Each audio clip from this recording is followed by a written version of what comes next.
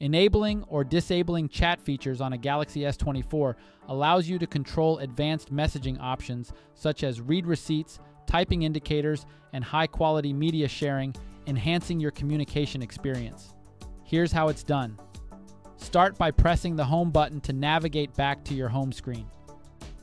From there, open the Samsung Messages app located at the bottom of your screen. Next, tap on the More Options icon, and from the pop-up menu, select Settings. Following this, select Chat Settings. On the next screen, tap the toggle switch next to Chat Features to either enable or disable it.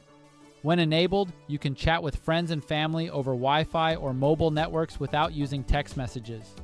If you're using the Google Messages, then launch that app and tap on your profile icon at the top. When the menu shows, select Messages Settings. At the top part of the screen, select RCS Chats. Now you'll have the option to either enable or disable the chat features of the app. Wait for a few moments for your phone to connect to the chat server.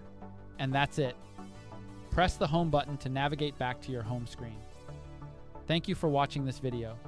Please subscribe to our channel for more informative videos.